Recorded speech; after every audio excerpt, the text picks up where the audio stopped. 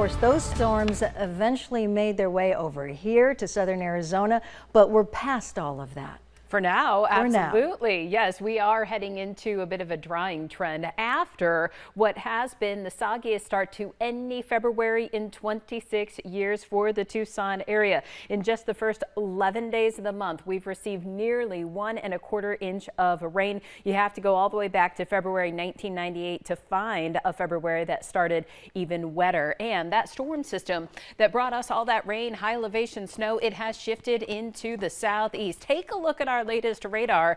You can definitely see the Memphis area picking up some snow from this, but out ahead of it, more severe weather in terms of those thunderstorms. In fact, where you see the dark green and the yellow here, that means nearly 29 million people under the risk of severe weather tonight as a result of that storm system. It's amazing what a storm can do when it has a different mass of air to work with. We were just talking about the winter storm that's moving into the northeast. We have winter weather advisories in the purple, winter storm warnings in the pink, and they're impacting 14 states as that storm system continues to shift to the northeast.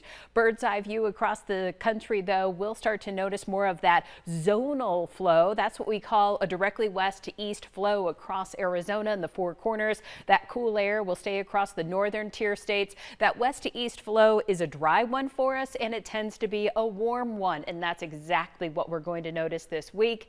Until this storm system that you see, you're already eyeing that up, aren't you? Just off the coast of California. We'll talk more about that in just a bit. In the meantime, I hope you love the 70s. They're making quite the comeback for our Valentine's week. 70 tomorrow, 69 on Valentine's Day, 74 Thursday, 73 for our Friday. In the short term, 38 degrees tonight. We will have some of that frost again developing by early morning. Not quite as chilly as what it's been. Oro Valley 37 for you, Sierra Vista 34. 33 in Bisbee. And with those patches of frost, if you don't have the benefit of parking under a carport or a garage, you might want to give yourself an extra couple of minutes tomorrow morning to scrape the frost off your windshield once again. We'll warm in the afternoon, though, 70 degrees. That puts us 1 degree above the normal mark. So finally coming back in line with where we should be, at least with those daytime temps. 63 in Wilcox, 69 in Green Valley, 63 Sierra Vista, and 66 in the Nogales area.